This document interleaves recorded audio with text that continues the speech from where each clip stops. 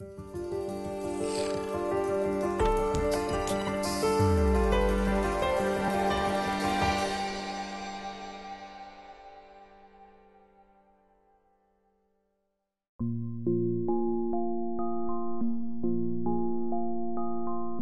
a helicopter to a ship in bad weather is one of the most difficult tasks a pilot can undertake.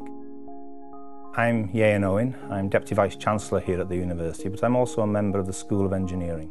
Imagine this ship on a windy day out at sea. It'll be rolling, pitching, heaving. The deck might be moving 5-6 metres. In addition, we've got the helicopter which will be coming in to land onto the back of the ship. The helicopter itself will be moving around by the same sort of scale. So for the pilot to land this aircraft on that ship is a very difficult task. Warships have never been designed with a helicopter in mind other than to put the deck at the back of the ship, which is probably the worst place to put it. The helicopter is the most potent system on the ship, but if it can't take off, it can't be used. No ship has ever been aerodynamically designed, and that's now what we're starting to do. We're looking ahead to the next generation of ships to say, if the ship does have to have these tactical systems on board, are they in the right place? Are they the right shape?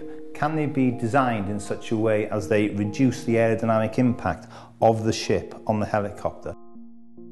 So I've been working on this for about 12 years now. It's initially started with some inquiries from the Ministry of Defence about flight simulation.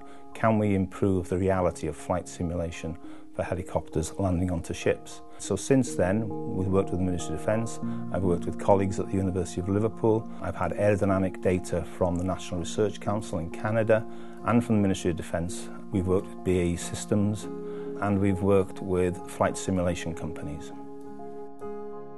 On the way through the research, we've created a flight simulation environment to improve reality, so when the pilot sits in the simulator and flies to that ship, it feels more realistic because the air is impacting on the helicopter in the way that it should do. The most fundamental findings we've had is the way that the unsteady airflow impacts on the helicopter.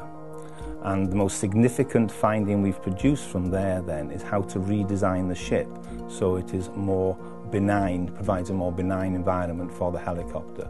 So right now we are providing design guidance to the next generation of combat ships.